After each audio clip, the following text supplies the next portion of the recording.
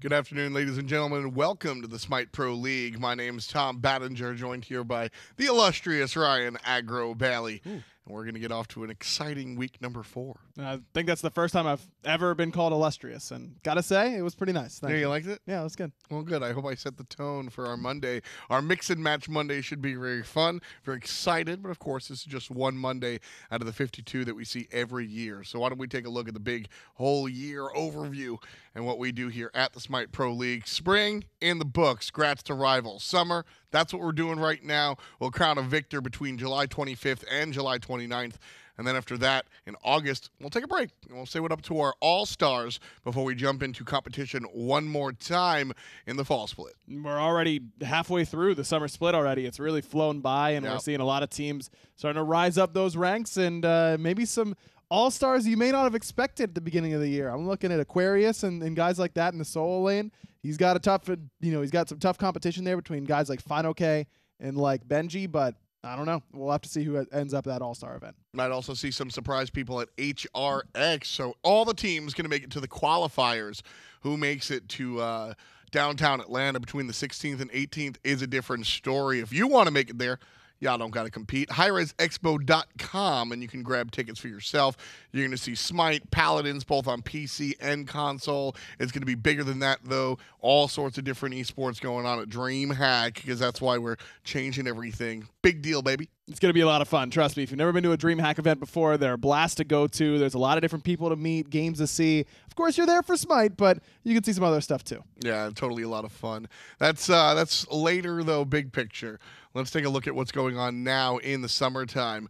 We go Monday through Friday with the Smite Pro League all throughout the week, starting at 3. And then earlier in that day, we have some other fun stuff for you. Global Tuesday through Friday. Mondays, console action. I was on Europe today. And then, of course, 10 a.m. bright and early, Esports Weekly. That's a spot to go to if you want to get your picks in. You're not exactly sure who to vote for in your season ticket. Throughout the Pro League games all week long. We also talk a little bit about Minor League, about that console league. It's a good time. You should stop by. Yeah, we have a boatload of fun as well. I usually I sit over there and then I yell to the people that are sitting over here. Yeah, all the time. It's really cool, and we really like it when you do that. I have a lot of fun. Finch does too sometimes. Me and Finch get to box it out each other, and I always win. So definitely you do something. Not. I always win. That is a lie. I always win. So, you don't. I always win. So certainly something to pay attention to. Last week's schedule is what we'll take a look at here, reflecting on the teams and how they did throughout the course of the week. Dignitas still on a tear. And then North America also got their taste of returning teams. E-United and Counterlogic Gaming, the latter of whom have had some issues last week. Not really seeing it. No, got their 2-0 and 2 sets, basically, in that last week. So excited to see what they'll bring this time around. Yeah, you can see because of their success, United, they're locked in, tied at number 1 and 2, 4-1 for them at Space Station. Splice on the up and up.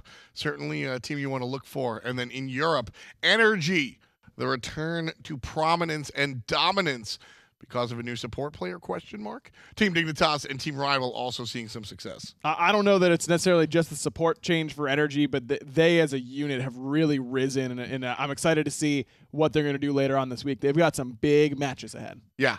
What we're looking for as far as Rival is concerned is an interesting look. Mouse Sports should be quite a fight for them. I think Mouse Sports has definitely improved. But zooming on today, they'll be playing against Team Dignitas, Space Station versus United.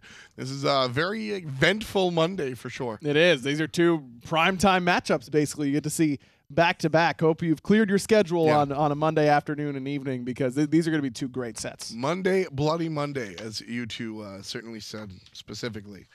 So Dignitas versus Rival going to be an interesting one. We talked a little bit about Rival, but Dignitas on the other side, it's always interesting because I feel like we don't speak about Dignitas as much as we speak about the other teams.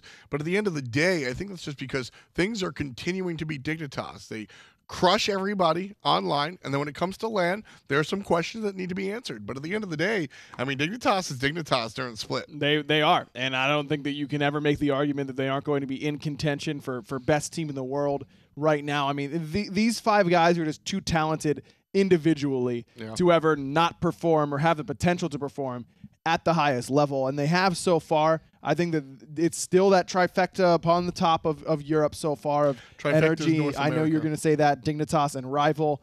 But outside of those three, the rest of Europe's still trying to play catch-up. It's often because of teams like Dignitas that just don't drop games against teams that are worse than them. You have to earn your victories against Dig, and that's not something that you can even say about the other two teams upon the top of the league. I think that Dignitas is very, very consistent during their online stages. How much of that consistency do you think comes out of the picks and bans scenario? I think it contributes, but I don't think it's the end-all, be-all. I think that Dignitas is also likely the most predictable out of the top three in Europe, and that can work against them at times, but it hasn't. And I think it's because that you can know what's like. You can stand in the middle of a train track and say, there's a train coming, but it doesn't mean you get to stop the train. Like, you know it's there, but there's nothing you can do to stop it from killing you. Sure. Like, that's Janus for Zyrhoes. That is the train in this spot. So you can know he's going to pick it. It's just teams haven't figured out a way to stop it yet. So I bring that up because Biggie is a big part of the squad. You mentioned 5 players. Biggie, of course, being the coach, hailing from Australia for what it's worth. So an interesting sort of cross-region coaching situation. I'm with you. For me, Biggie's prowess doesn't necessarily come during the picks and ban phase. It's always been Dignitas's ability to reflect and rectify what their problems were later, or what the problems were earlier on. This Dignitas team looks strong by themselves when the coach comes in. I think that's really what elevates them to that next level, allowing them to sort of get that outside view and take a look zoomed out. It is very important, especially with guys like that on Team Dignitas, where they are seasoned veterans who have been there, done that. It's difficult to get these guys to see the other side of the coin at times, especially, I mean, that's in a vacuum. Then you add in these particular players who are known to have those sorts of issues. You need a impartial voice that can get in there and try and make everyone understand and be on the same page as one another. Yeah, Biggie's been a big part of what makes this Dignitas roster so strong, in my opinion. And earlier this week, we got a chance to catch up with him. Let's talk to Biggie and see what he has to say about the upcoming Dignitas matches. All right, welcome. I'm joined now by Biggie, coach of Dignitas. Biggie, how are you doing, first of all? Doing pretty good, thanks. Good. Well, today you've got a big matchup coming forward. You guys have to take on Rival. Now, you guys, obviously, you've been around the bush a little bit. You've had recent performances at the LAN and such, where you've had to face off against Rival multiple times. Tell me, are these your hardest opposition on paper, Rival, or is this just business as usual? I think, like, online, no, I would say probably Energy. Like, we haven't beaten Energy this year. Yeah. But I think like they slipped a bit and probably should have been at the LAN over Rival if you watch like their set against each other. Sure. But I mean, like, Rival's one of those teams where like they're always going to do better on LAN as opposed. But I would say like up there equally. Like it's probably the toughest week you can get for us, like playing Energy. I mean, Rival and Energy in the same week. Yeah, and tell me about the pressure of that, because obviously like you faced Rival in week 1, and now we get a repeat of the matchup again, correct? Yeah. I think week 1, I didn't expect us to do it. Like, it was a close set, but I wasn't overly confident just because it was like a short turnaround and we didn't have a lot of preparation time, I guess. A lot of the guys weren't used to such a short turnaround and didn't react too well to it, but we managed to win. So, I mean, can't complain, I guess. Is there any special picks or anything today against Rival, or any certain game plan you're supposed to be coming in? Obviously, I'm not going to leak this, but like, is there anything like special game plans you got planned about, like focus on a certain part of the map or picks and bans? I think we both know the way each other plays. We played each other enough. Like, they play. It depends on the day. Like, if their objective play is on point, then that's obviously their strength. But also, like, especially lately, their duo lane has been like really good. As opposed to, like, in the past, you would always think Deathwalker. I think you're almost thinking more like Kalas and Vert now, even almost over like Deathwalker. So it's kind of like that makes them a lot scarier, I think, because obviously they're always going to perform around the map, but especially if their duo lane's like firing, then it makes them very tough to play against. And so the plan, I guess, is to make sure Arkkyl and Trixtank do good things in that duo lane. Then are they going to be getting support from Qvo? Is kind of the plan. I think at LAN we got first blood at like 10 games in a row or something. So it will be maybe have like a bit of a plan to avoid that from happening, especially in the duo lane. And picks wise, we've been trying a few new things because the meta shifting like a little bit, and with all like the changes, to sustain and stuff lately, like sustain gods. So it just depends. We still have, I guess the old Sobek to fall back on. It just depends on the way the draft goes, I guess. Good old Solbeck. Well, big last question then. What do you expect from the result today? Do you reckon it's going to be 2-0, 2-1 your way, or do you reckon Rival going to... Obviously, you're not going to say Rival's going to take this, I don't think, but what's your expectation on this set? I think Rival's too good. I think they've slumped a bit lately, but I also think that even though our record looks good, we haven't been playing as well as our record would say we are. I think we're very close to losing, obviously, to Mouse. Like, a base set could have gone either way. We had bad early games against SK. Obviously, the Rival set as well could have gone either way. I think I'm confident we can win, but I think we win in a 2-1. I don't think we have a 2-0 Rival. They're just too good. Okay, a last question then. What do you expect for the rest of the split? Are you expecting to come to the Summer LAN? Is that how confident we are right now on Dignitas, or do we expect it to be a close race? I think this split, we don't really feel a lot of pressure. I think the first split, obviously, we felt a lot of pressure, and I felt like we had something to prove because of how we performed at Super Regionals, and it was frustrating because we knew that if we made it to Worlds, we were a chance to win it. We just blew it over those 2 or 3 days.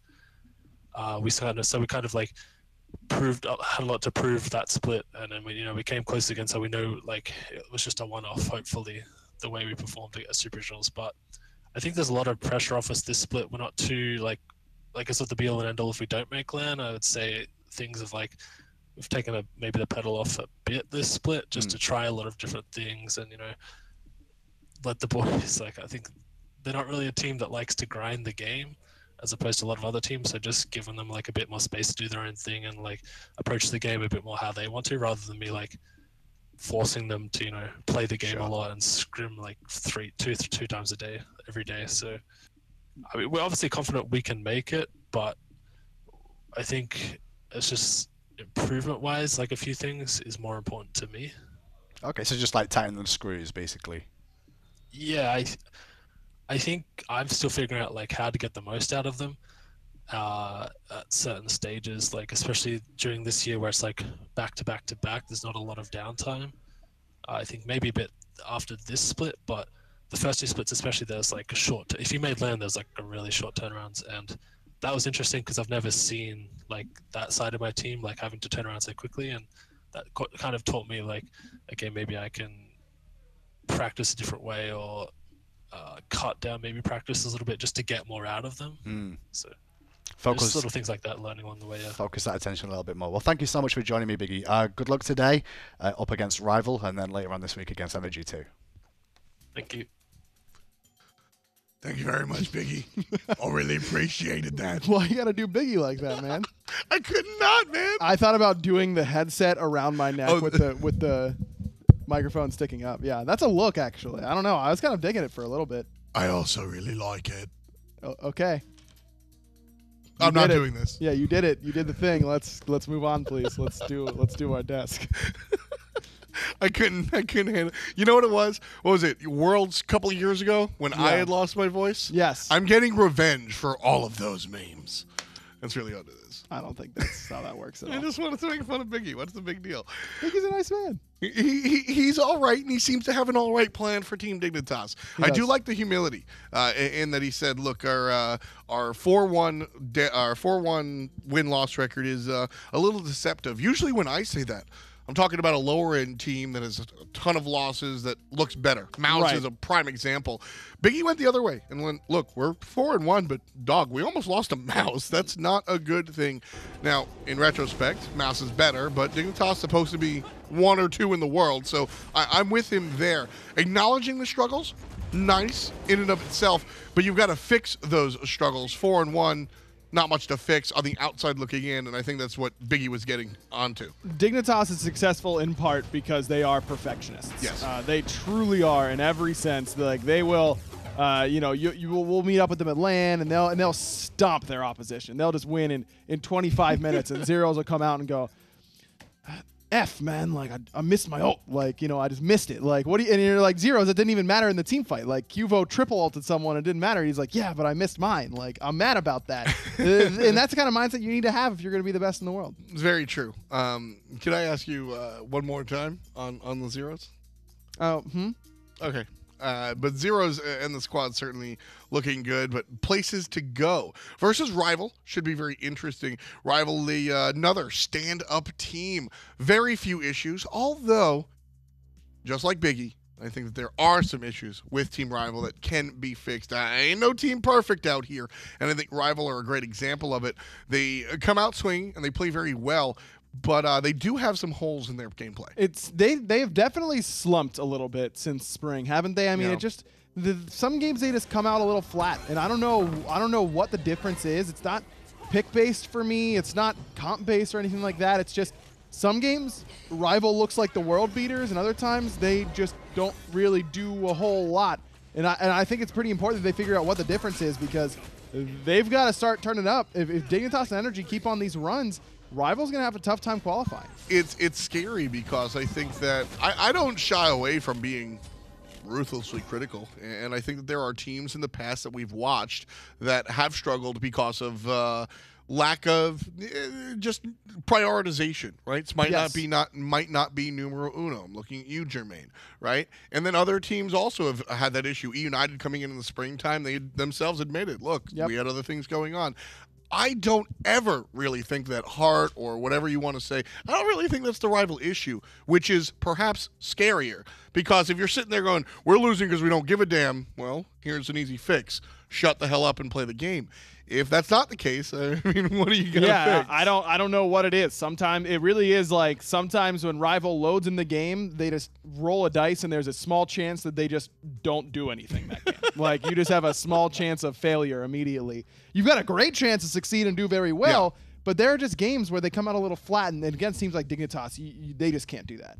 We'll see what happens. Game number 1, picks and bans on the way here. Team Dignitas will have the first selection overall. Of course, that means the first ban as well. And as we approach Europe, different metas and for different leagues. I mean, Console World just bans Afro and Chunga all out. Same idea with North America PC as well. Yeah. And Dignitas or the Europeans just don't care about Chunga. I mean, so many different things going on. But what you can count on is Dignitas banning the Ra versus Rival. I don't think Wlfy gets his Ra pretty much ever again. Ever again. I wouldn't be surprised to see Dignitas pick Janus first overall to prevent him from getting that as well. I think that's the right call. I like Rival's ban of Artemis. I think Artemis is one of those like needs to be banned right now characters. I really feel like she is that good in the Hunter lane. I just think that the inevitability is there with that character. She gets so much safety with her ultimate. She doesn't have any movement abilities, but her ability to turn and burn is better than just about any character in the game. Rivals bans, I think, are it's interesting. I think Rivals bans are very... You can translate those bans into your ranked games, believe it or not. Usually we're talking about a different world. But Qvo has played so well on the Hebo that it demands that respect ban completely. Agreed. I'm not a big fan of Rival going for Thoth right away here. I do like the Serqet, keeping that away from QvoFred. But I think Janus is the more impactful mid laner in this matchup. Wlfy's Janus is so good. I mean, Zyrhoes' Thoth is also a nightmare to deal with. And this is kind of the catch-22 of playing against a team like Dignitas. It's like, well, now do we give him Thoth or do we give him Janus? Like, well, what are you going to end up going for here? I think that now that I think about it a little more, I guess Thoth is the right call because Janus is not as good at following up off Athena taunt as Thoth is. Sure. You have at least some sort of like, this is a little bit better to deal with.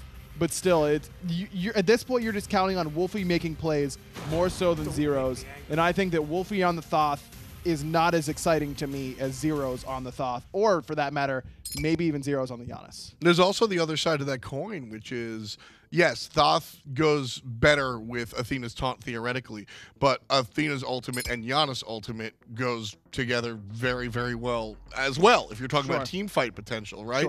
So, sure, the Athena Thoth might be nicer at picking players, but the Athena Janus better at the team fight overall. So very, very, very interesting thought process here.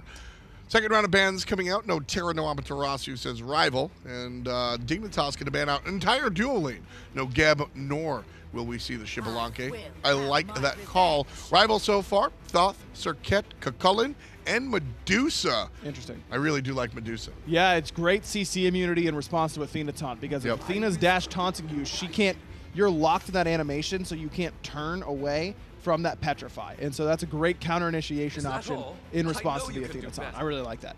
Dignitas draft is so incredibly well-rounded. I'm very, very happy.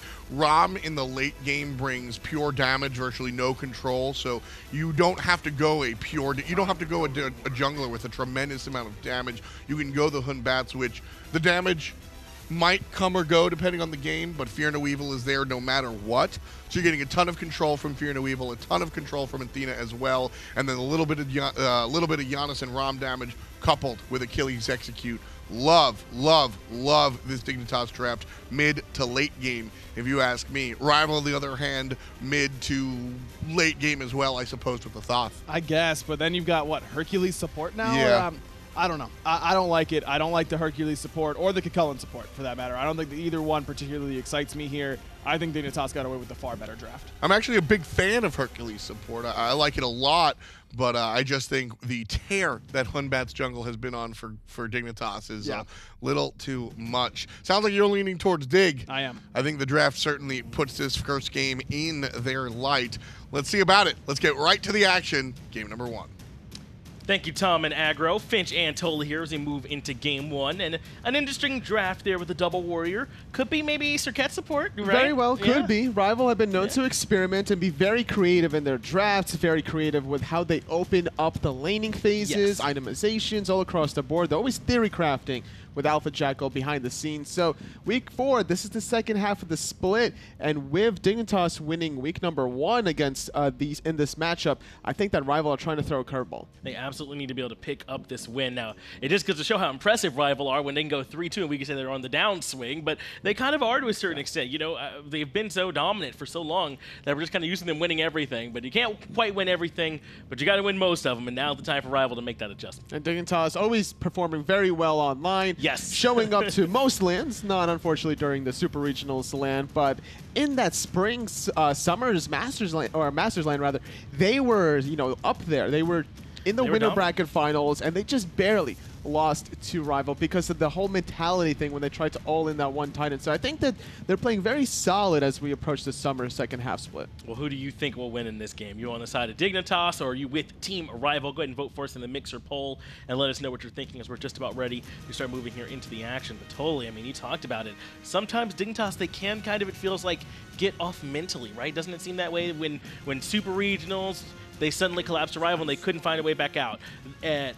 At the Spring Masters lane, you know, they're way up ahead. They got the big game advantage too, and then they end up not being able to come back in that set too. Hopefully, Team Dignitas can show us they can keep winning even when they meet a little bit of adversity. Well, they're still playing their game. They're playing the Batz for QvoFred, a staple pick for this European jungler that can be easily claimed to be the best jungler in the world, let alone his own respective region. Whereas Rival, you know, despite winning that Spring Masters land, I'm not sure if they're second-guessing themselves or they want to try something very spicy, because Callus on the Hercules is not really his identity that he's known for. Well, you saw a little bit of what makes Hercules or warriors in support roles kind of work just now, as they have a ton of damage early and definitely sets up some kill potential. Now, he has gone with the Guardian's Blessing here on the Hercules. I was curious to see how he'd start that so he can make sure he's still getting that extra gold. But already they've lost the pressure, and Trixtank and Arkkyl are invading the purple. And I don't like this start, actually, by Callus. The fact that he did go for the Guardian's Blessing. If you're playing Hercules in the duo lane, you're trying to, you know, proc that passive a little bit. As you're getting hit, you're increasing your physical power tremendously, actually, where it's 5 base and then 1 per level. So, you know, a cap of 3 stacks. So 18 physical power at level 1 additional boost for Hercules is not a bad deal. So add a Warrior's Blessing to that mix. Get more sustain going. Get extra resiliency to be able to absorb the entire minion wave. Well, already, Arkkyl and Trixtank have felt very little pressure from this. They've been able to grab their own purple buff, the enemy purple buff, and miss none of the wave, as QvoFred has to come back and grab these back Harpies, even splitting out a little bit with Trix, it looks like, and letting Arkkyl grab a minion or 2 by himself. And the thing is, the reason why Dignitas duo lane is not feeling pressured, it's because it's Ram. Ram level 1 with 5 astral arrows. Very difficult to stop him from clearing the whole entire wave. Callus doing a good job forcing the beads from Arkkyl, and this is where Rival can have kill potential off of the next pull. And that's the thing with this Hercules. Even if he gets pressured out the whole time, he really only needs like one push-pull to kind of turn it around on these early game characters. Either one, Trixtank or Arkkyl, honestly, they're both relatively squishy this early on. So even if they've been losing pressure the whole time, they could turn it around real easy. Definitely could. It's in the solo lane. It's Chulainn versus the Achilles matchup. Not really much to talk about in this one. It's Achilles will normally win the exchanges in the beginning, and it's all about avoiding the transformation from Chulainn. As long as you do that, Achilles should always win. Gonna grab these oracles on the side of Team Rival. So at least some part of this jungle on this side is going to be going in their favor and not towards Dignitas. Meanwhile, QvoFred and Zyrhoes saw them turn their attention elsewhere. He isn't come out and grab his own back harpies. That's why we're able to see Team Rival come in and grab that neutral camp without any trouble. Well, getting the left side neutral mid Harpy. It's going to be a rival, but on the right side, Team Dignitas, so 1-for-1 there. The only difference between the start, honestly, is how fast QvoFred is as opposed to iceicebaby, and getting his own speed buff could make his presence felt on the right side of the map first. No blink, though, for either jungler. Really afraid of the opposition CC chain. You got the Fear No Evil from QvoFred, very scary, you know, Death, Cobra's Kiss, and then the last breath from iceicebaby. That's another factor to worry about. And I really like this, to go back over to the dual lane here, Totally. Trixtank and Arkkyl kind of pulled the minion wave as far as they could to the side. They left at the tower line until their minion wave got it, so they can try and stack it up close to their tower line and force them out of position. It looks like it may have worked as Collis is now here, but they do have iceicebaby in tow. Hit him, it looked like, with the cripple shot, so Iceice can't go in with the death bane. Sprint now comes out. Shell used to keep Iceice alive as well. That gank unsuccessful. Zyrhoes with a good rotation. Very great use of the ultimate through space and time being used, and you can't keep up with the rotation from a Janus. They talked about it on the desk, how Thoth is lackluster to Janus in terms of rotational power, but very fearful of the Athena Thoth combination follow-up damage. It made sense as to why Wlfy wanted to snatch that away early in the draft. And he has a lot of burst potential in his own right. You don't necessarily have the Athena dash taunt, which is, you know, very straightforward, but if Callis hits one good pull push, Wlfy will have a field day with that target. But that is kind of the thing, isn't it? It's just not quite as easy for a warrior as it is for a guardian. I mean, you're not going to miss an Athena taunt, but I mean, you might not get the pull. Then, you know, it might get interrupted. There's a ton of question marks there on that control. So that's kind of the question for Rival. If they in a situation where they're relying on good setup for Wlfy, they might not be able to get it done, as there's trouble now for Variety in solo. Needs to hit one basic attack onto Variety. There you go. Cobra's Kiss going to ensure another basic attack. First blood for iceicebaby. And iceicebaby, that's a great way to get the game started off. Slow down Variety on this Achilles pick. Be able to help Deathwalker get even further ahead in the solo lane, because what is it that always seems to go right for Rival when they're winning? Well, Deathwalker's having a good game, and already getting him out in front of Variety, that's going to help them move towards that win condition right away. As long as Deathwalker can start making use of this first blood from iceicebaby, you know, get some of these rotations happening beforehand. That ultimate from Deathwalker, the knockup, is the CC to allow any sort of follow-up. We were talking about the Hercules pull push. That's harder to set up for Wlfy than a dash taunt. Well, Deathwalker can make it really easy if he picks up the blink at level 12, blinks into the backline, looks for the multi-knockup. That's going to have to be the play here from Deathwalker. Find those blink knockups. Now, taking a look over at Team Dignitas, they certainly seem to be respecting it early with the multiple beads on just about everybody. Doing what they can to try and make sure that whatever control comes out isn't as strong as it can be.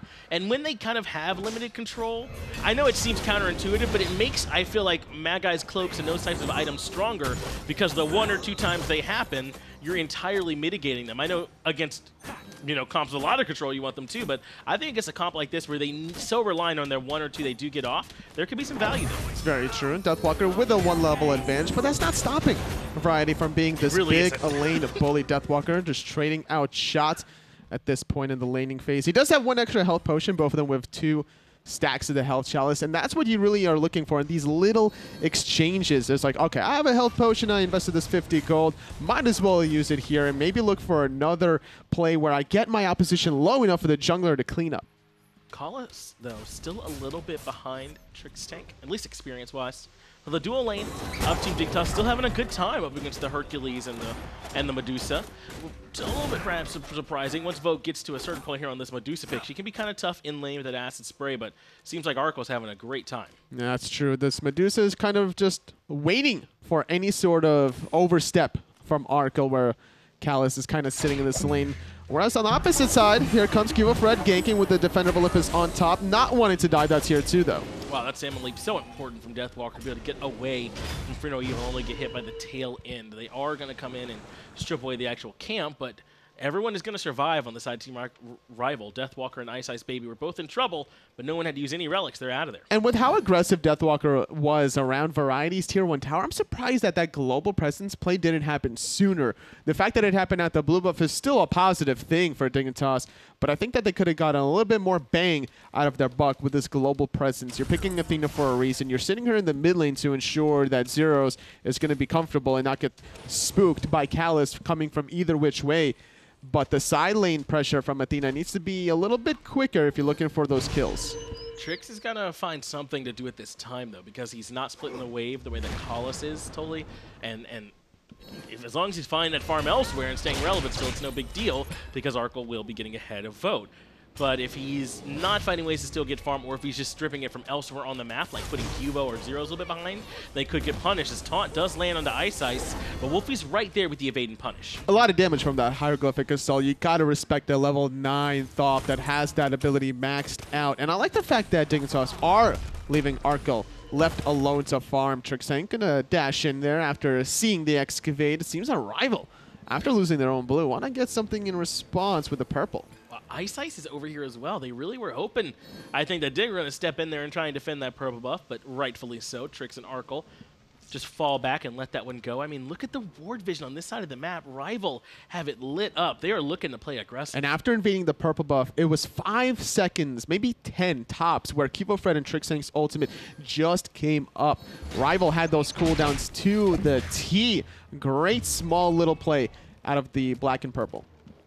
Recognize they had an opportunity there to try and capitalize, and they do by way of stealing the buff. But aside from that, totally, it's still been like a relatively calm game, I would say, from these two teams for 9 minutes in, and the stakes are high. I mean, these two are the teams that are just at Spring Masters, considered up at the top of EU right now. Energy very much trying to take that title as one of those top 2 teams, and Rival trying to get back up there amongst them. So this could be the game that can get them right back in it. They cannot afford to lose here. And Rival were always one of these teams that had a great land performance and not the greatest land showing back in Season 4 specifically, when it was more than just 2 teams per land qualifying per region. It was Rival, the Energy, Dignitas, Obey Alliance, with Rival just narrowly squeezing in that top 4 position. But you can't get away with that lackluster performance in Season 5 when there's only 6 teams per league, only inviting 2 out per land. So this 3-2 start might be good for some, but it's not good for Rival if they want to make its Masters. That's right. It's just a little bit higher, a little bit more that's been required from them. And to sort of give them their credit, they've kind of improved their online play here, at least in spring. They looked great, finishing finishing second place and looking good doing it. This time, we're going to have to see if they can recoup here in the second half and keep that momentum going, as they've dropped a couple games already, and it's certainly no easy task up against Dignitas to be able to find that victory. Definitely true. During the spring split against both Energy and Dignitas, there was a little triangular formation where Rival were beating Energy, Energy were beating Dignitas, and Dignitas were beating Rival. This time around, Rival already losing that advantage over Energy when they lost to them, and then also losing to Dignitas in week number 1. If they want to get back any sort of footing and momentum in the second half of this split, they need to find these victories against Dignitas today. Yeah, the one big decider last split was who dropped the game to Obey, and that was Energy that dropped the set. So everything else amongst them was pretty much even. They've just been trading with each other and no one else, and Energy were the ones that let that slip, and they seem to have made some adjustments here. That's why these two teams are being cautious here in this set, and they're waiting to try and find their opening because they understand how important these set victories are now. QvoFred does make a rotation over this side of the map. Deathwalker looks like he wants to fight, and it is going to be a Fear No Evil coming out, and the defender of Olympus. This should be a kill on a Deathwalker who avoids the execute, but QvoFred chases him down. iceicebaby just a little too slow to the punch, and that's the advantage of the global pressure. QvoFred making sure that he was there for the Fear No Evil, keeping Deathwalker going a little bit more south, a little bit further away from his tier 1 tower. So it's going to be at least a response. It took a little while for Dignitas to get on the board, but with plays like that, it should be another quick ascension. And that's the pick that they're very much capable of doing, right? With the Athena, with the Janus. And this time, it's really just the Athena, the Unbots, and Variety on the Achilles. So I am a little bit surprised. They haven't really seen them go all in for that more often so far, but they found their opportunity and they grabbed it. QvoFred with a great rotation to make that happen. They're not doing it very often, but when they do decide to press on to the right side of the map, it's calculated. The first time, they didn't find a kill, but they invaded the blue buff successfully. They forced iceicebaby and Deathwalker back to their bases, making them lose some more farm. Finally, they did make a play off of it that resulted in a kill, and these teams are still kind of figuring each other out, not wanting to make too many mistakes. And talking about the duel lane for a second with Arkkyl, you know, he rushed his Devil Gloves. That's why he's so far ahead of the stack department as to vote. About 30 stacks ahead almost. That's a lot to be ahead. He's going to finish those Devourer's Gauntlets without too much trouble.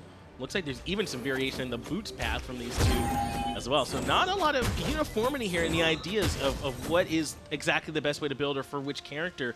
There's definitely still plenty of room, you know, to see varieties in these builds. Obviously, from Vote, he's not going to be nearly as attack speed based as Arkkyl, and he's going to rely on that power a lot. He has pretty hard-hitting abilities, but still, like to be able to see some of that variety. And the difference between the 28 to 30 stack department from these Devil Gloves is about, you're looking at 5 waves, so that's 2.5 minutes time worth of waves, and that could be a window where Dignitas realized that, okay, the 1v1 should favor Arkkyl. He's going to have the maxed out pick-me-up and look for that play. But keep in mind, with the Medusa changes to the Viper shot, once you max that out, you're now getting that 4th stack, so that could kind of swing it into Vote's favor as long as he's very accurate. It's a little bit of love there for Medusa.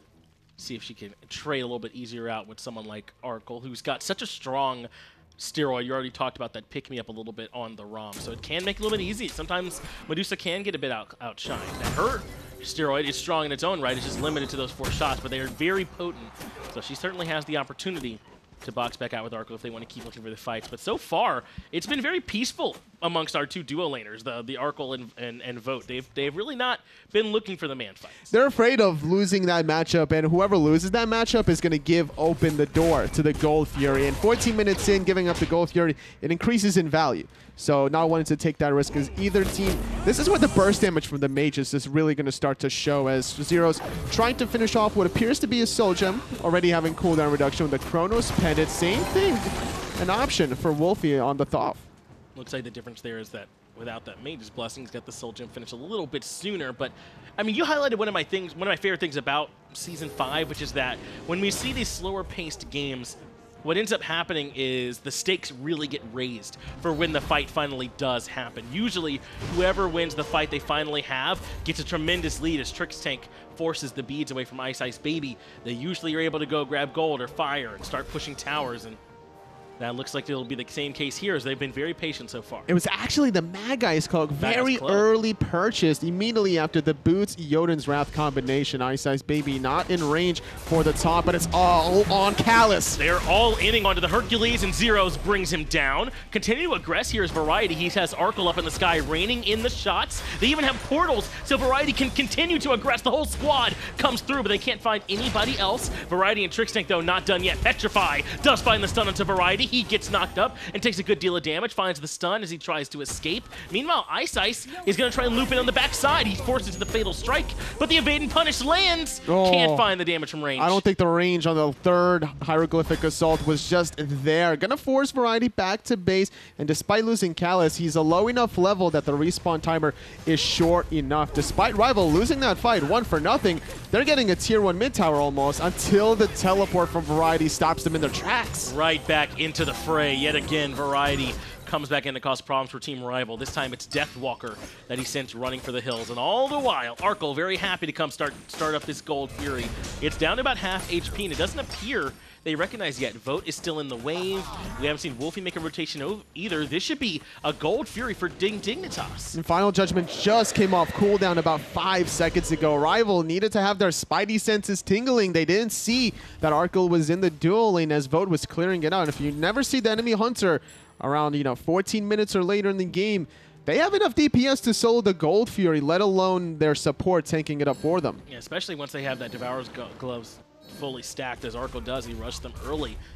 and some of the extra attack speed. He's certainly ready to start shredding it. Even goes back and gets the Poison Star. A big win now for Team Dignitas. They start to open the door on this lead to about 2,000. Now, I was just talking about how when it's slow, usually the first fight really breaks open the door. This wasn't a huge big fight. They got like 1 kill in the Gold Fury, so Rival very much still relevant and still in this. They definitely have a lot of late game potential. One pull push from Callus, and then the door just gets blasted wide open as Rival can easily win that team fight. But funnily enough, the way Callus died in that last exchange was very quickly. He didn't use his Excavate to get CC immunity during the taunt, and that's like what a lot of experienced Hercules players do, but most experienced Hercules players are in the solo lane, not necessarily the support. Like, yeah, you can, look for those pull pushes, but there's always levels to being able to take a specific god that you're playing and then just bring them into the limelight to show the whole audience the true capacity. Trixtank dash taunt Callus at the target yet again, and Unstable Vortex lands. Look at Trixtank's build though. He hasn't itemized into any early magical defense at all. He's not quite worried about Wlfy, instead electing for the Sovereignty right into the Midgardian Mail. Wants to make sure these are warriors, iceicebaby, and Vote can't hurt him as much. The thing is, as long as Trixtank is the one engaging, he doesn't necessarily have to worry about magical defense if he can just time his sprint and shell to disengage. The whole idea of the Athena is you look for the dash taunt, you force the beads, and then have your team be the one to take out their enemy support before you go down first. Trixtank does go in with the taunt again onto Vote this time, who very calmly holds onto his beads. Callus gets pushed back in as the Fear No Evil comes out. Up into the sky is Arkkyl. He's looking for the snipes but can't find the target. Wlfy, Final Judgment doesn't hit home either, and now Deathwalker's on the back end side up against 5, forced to retreat. Team Rival did grab that tier 1 tower, but Trix isn't done yet. Goes back for the taunt. Doesn't quite land as Deathwalker uses the ult. That's the way you use an ultimate to get CC immunity. If Deathwalker gets taunted there, I don't think he necessarily dies, but he's going to take at least half, if not more, of his health pool. But the rest of Dignitas, they want a little bit more after losing their tier 1 mid tower. They got a lot of health bars low from Rival, and they're going for the Pyro. And they're shredding it very quickly. It's already done. Team Rival never had a chance to come in and contest that objective totally. So yes, Rival grabbed that tier 1 tower in mid, but Dignitas got the Pyromancer. Remember, they also got the Gold Fury earlier on, and they're still ahead a little bit in kills, 2-1. There have not been a lot of them. Dignitas did a good job responding so far to Rival's aggression. Rival has been very confident to make that tier 1 tower siege happen, considering there was still every ultimate from Dignitas on the book. A straight-up 5-on-5 man fight, with a Hun Batz right on the left side of the map coming from the flank. No one from Rival really panicked. It was Vote that just kind of backed on out, used his Petrify at the perfect timing to be able to immune a little bit of the CC immunity and being able to at least force a premature Arkkyl ultimate. And then it forced Dignitas in a weird little waffling situation where they had to give up the tower and then look for something else. Tier 1 tower in left now being looked at here totally after that last fight. Trixtank's going to force away Vote, and this is the response from Dig to get a tower of their own. Speaking of Vote, he does have a lead over Arkkyl of about a level or so. Similarly, we see QvoFred on the flip side with a lead over Iceice, and Zyrhoes with a lead over Wlfy. So there are some places where Rival have the lead. They have the lead in the hunter position in the solo lane, and maybe they're trying to play to that by forcing that fight in mid. The biggest lead is definitely in the mid, because a level 20 mage that hits it first, your burst damage is just going to be exponentially higher. However, playing the Janus, it's not always guaranteed you're going for the damage through space and time. More than likely, you're just positioning it so your teammates can follow up, can chase down the opposition, or to disengage. But Wlfy, on the other hand, is going to be able to look for the pure damage. That last fight, a little lackluster ultimate. Would want to see more out of him. He tried to hit Variety. Don't think he even connected. And that just allowed Dignitas more freedom to go for any objective, not having to worry about a potential steal from the Final Judgment. That ultimate not being quite on the mark did kind of change that last fight. He's working towards the Obsidian Shard, but to be fair, there's actually not a ton of magical defense that he really has to worry about. The main one is Bulwark on Variety, and hopefully he's not trying that hard to blow up Variety, but we'll see if that ends up being the target for them as Gold Fury's back on the map. It looks like at least Deathwalker is near the Gold Fury. There's no oracles up right now either, so this is more about vision control and a positional advantage than anything else. as they do get control of the wards. Last time, Dignitas caught Rival slipping by being able to solo the Gold Fury long enough to have Trixtank juggle the aggro, but Rival are not sleeping on it this time. They're down about 3,000 gold. They don't want to be down any further. Trixtank goes in for the taunt. Once again, grab that Magai's cloak off iceicebaby, and then head right on back. That's exactly what Trixtank's going to be doing all game. Going in with the taunt and getting beads, getting Magai's cloaks, getting cooldowns. Happy to try and find an opportunity to put someone in a bad spot so he can go back in one more time and set up for Zyrhoes or Arkkyl or the QvoFred damage. Zyrhoes taking a little bit of poke, but they're A-okay with that. Dignitas wanting to force Rival to take this Gold Fury bait because that through space and time is so easy to confirm along these alleyways, these little corridors where you're funneling away or into. That through space and time just gets exponentially better. It feels like Rival are the ones trying to like start this fight. Is that who should be trying to force this fight right about this moment now, Totally? Do they want this more? It seems that Rival are baiting Trixtank to try to dash taunt, but the way Trixtank is now doing it is he's no longer dashing. He's just going to walk up to you, taunt. Deathwalker just took 50% of his health pool without any ultimates invested. Dignitas now confident enough to start this second Gold Fury of the game. You could say hello to that Soul Reaver proc from Zyrhoes, I believe. Not much magic defense for Deathwalker right now, aside from the height of the Urchin, so he's certainly going to be swinging. Gold Fury has been pulled. Deathwalker comes back in, gets chunked again. Has to be careful, but Ice on the back end. Cobra's Kiss doesn't land, but he is able to get the ultimate down, and Arkkyl wants to go aggressive, continuing to chase away the jungler. Meanwhile, on the right-hand side, Deathwalker's a little bit low. Looking for the shots as Arkkyl. Can't quite find them and comes to rejoin. And nothing being able to be done. VOD is going to be aggressed on. Fatal strike out of Variety claims the first life for Dignitas. Variety finds that kill, and now it's time to re-engage. Team Rival with only 4 members, Deathwalker low, have got to start falling back. Dignitas still have Arkkyl. They can still pull this Gold Fury if they choose, and they want to use the portals to go aggressive. Zyrhoes is in trouble, but Variety goes directly to the back line. He's looking for Wlfy, who's low on mana. Ice is low too, and Arkkyl has the shots. Ice, we'll see you later. Arkkyl was able to win his one-on-one. Variety was able to zone 2 members away from Rival, preventing the safety for iceicebaby.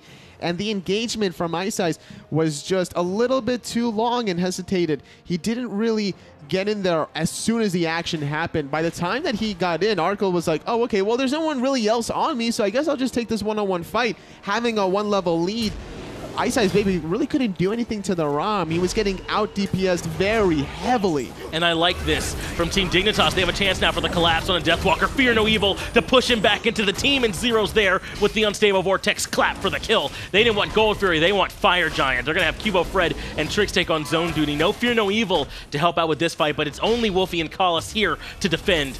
QvoFred goes in, overhand smash, forces Wlfy back, but they've dropped the objective. They want the fight instead. They're going to chase down Callus. The Astral Arrows are going to slow them down. They're going on to Wlfy because he has no defensive relics. And with that final judgment for Rival, Team Dignitas is going to be very confident going for this official Fire Giant. This is not a bait. This is when Dignitas looks so good, isn't it? When they're making these on-the-fly calls and adjustments as a unit, and everyone's following the call so cleanly. That adjustment over to Wlfy, and they could eyesight him with the portal. It was so beautiful to go over and grab that kill. Now they can come back 5v3. No big mage ult to worry about. This Fire Giant should be Dignitas's if they do everything correctly. No Deathwalker for 5. No Wlfy for 25. Still not deterred, however, as iceicebaby's on the backhand side. He has the Mad Guy's cloak. He blinks in. He's trying to get it in. Dignitas secure it. Not able to take it away in time, and now Arkyl's going up to look for the snipes. Lands 2. Waiting on the 3rd. Doesn't even need it. QvoFred comes up with the auto attack, and iceicebaby has to go back to base. Now Trixtank is frontlining for the team. Achilles has to retreat. Vote on the left-hand side. All alone, but they're going to go for the support instead. Taunt doesn't land, but Fear no evil's here. Achilles falls as well. 8 kills now for Dignitas in total as they take down the tier 2. Callus died so quickly that the fatal strike from Variety wasn't even impactful, just kind of hitting a ghost at that point. The shadow of where Callus used to stand right side. Phoenix now being aggressed without minions, so it's taken a little bit longer than Dignitas would like, but it's only Vote well, to Deathwalker, defend. He's coming in on the backside. He did have the knockup, but it's too late. Phoenix already down, and QvoFred already has the kill. Deathwalker wants to at least try and take down Trixtank, but he has the taunt into the portal, and Arkyl's there with the auto attacks, doing a ton of damage on the Raw. 4-0-4, a part of 8 of the 10 kills. The Hunter continues to bring the damage. Still looking for more by snatching away the speed, but this is the Dignitas that we know coming from the online phase, looking so dominant this summer's performance, really wanting to, you know, kind of shake off that spring rust at that finals lands. And they just play so well as a team totally. I mean, I can't talk about it enough. In these team fights, they know which targets that they want. They know what setup is necessary for them to play around it. They know how much to commit. They use the QvoFred's ultimate onto Deathwalker early on before they pull Fire Giant, and I might think that that's a little bit too much of an overcommitment, but instead they just make sure they cleanly kill him, force Rival to fight without one of their biggest presences, and now look where they are. They're up 10-1. Rival's composition is just a little bit too fancy for their own good. Sure. It's not the basic bread and butter Athena dash taunt, Athena walk up to you and taunt, have QvoFred follow up. You know, you can easily engage / disengage with the Zyrhoes Janus portals.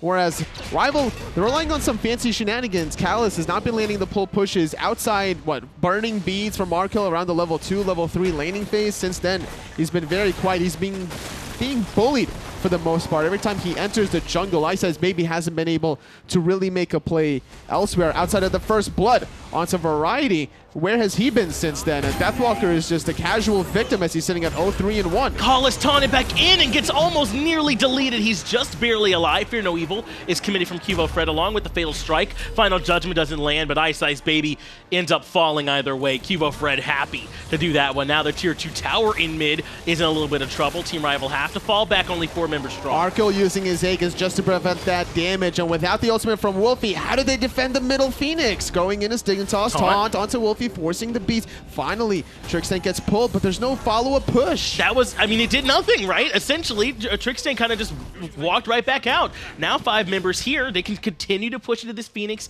They only need one more wave, and don't forget, there's a Fire Minion wave in right already. Variety goes in, gets stunned through space and time, clips through and hits everyone. Vote already low. Deathwalker gets the knockup, but QvoFred is unpeeled and undeterred. He takes down the Hunter on the back end. Mid-Phoenix still being sieged. Callus walks in and catches the hands. He's got to leave, but he can't. The portal locks him in. QvoFred jumps, and they have Defender of Olympus taunted right back into the damage. Callus just can't get much done. Zero sets it up, and QvoFred knocks it down onto Vote, and Callus gets stunned during his dash. After the middle Phoenix, it was a 2-for-1 trade. Dignitas able to get away cleanly with another speed buff invade, barely whiffing that one. That stun needed to connect onto Zyrhoes. However, he still had beads.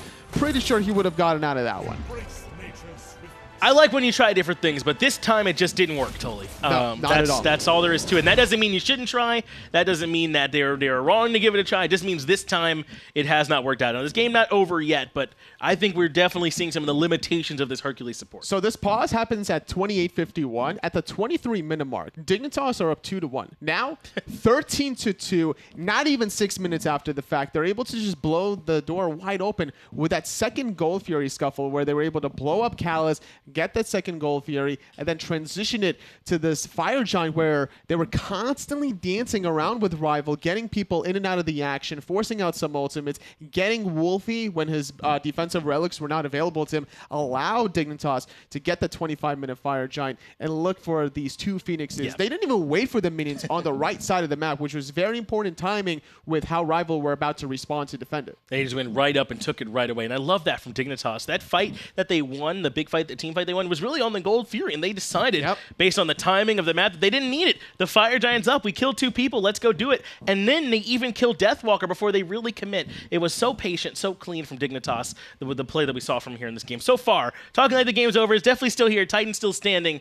Rival still got a shot. They're making it look like Rival are, not the Spring Masters land winners whatsoever. Now, a little bit to Dignitas' credit, yes, Rival's composition is not their true identity, and we might not see it again for game number 2, but Dignitas have been able to handle it by leaving Arkkyl alone to farm at the beginning of the game, and that's using your composition strength to its fullest. The Rama in isolated farming fashion is what you're really trying to gather. We saw both of those hunters actually trying to get some solo farm, but Arkkyl was the one to strike the first Gold Fury around that 16-minute mark, where Rival didn't even anticipate that. And this Janus has been a problem, too, for them. Not just with its damage, because he is doing tons of damage, but the portals have been so strong for Dignitas. They've been weaving in and out of them, using them perfectly to wrap around the back ends. I love the way they used it to collapse on Wlfy underneath the tier 2 tower. They've been playing around it really well. And the thing is, they had the potential Rival to take away the Janus for themselves, but if they take the Janus instead of the Thoth, now instead of worrying about the Athena Janus, they have to worry about the Athena Thoth, which does more burst damage in a quicker amount of time. Yes, you don't have to worry about the portals and the increased movement speed from the threshold, but there's just, pick your poison. Which one is the lesser of two evils? It's hard to decide in that situation, isn't it? Especially when, as you said, that Athena's already there and Collis has been playing, or not Collis rather, but Trix has been playing it so well for them. To be fair, not a whole lot you got to do. You want to make sure that you're taunting it, but he's doing it all really well for him. We saw the early rotation that helped set up that initial 2-1 for them where they defended Olympus over to solo lane. Yeah. That was done through Trixtank in a large part. They also see him going in, forcing those Magi cloaks and finding the pulls. He's getting it done. He's able to just make it happen onto Callis that didn't have a lot of protections or health in the early game, as Dignitas is now ready to go back into the action with a commanding 15,000 gold lead, not even 30 minutes in the game yet. And Toli, you correctly pointed out that this happened in the blink of an eye, didn't it? Like almost overnight, it feels like. They just suddenly were back in control as we're moving back into the game here. Team Dignitas going to be looking to try and close this one out. They've got that pathway through on the right-hand side and the middle. There's only the Tier 2 tower left in duo and the Phoenix left on the left-hand side. And this should be a very quick siege on the left side. Fire Giant is actually due to respawn in less than 40 seconds, so maybe it'll be delayed slightly as Arkkyl goes back to base after that wave. He needs to sell the Hunter's Blessing and look for that 6th item, considering he already has the Poison Star and the Wind Demon. It's got to be a crit item, probably Deathbringer. Nah, I would not be surprised if it is Deathbringer, and it certainly is. Arkkyl already 5-0-5, already up at near the top of the player damage charts, at least above most of Team Rival. Aside from Wlfy, who's still finding plenty of damage, he's up at the top amongst everybody, leading in the player damage, but it's just not enough at this point. I mean, who's the relevant target that he's been trying to put that on?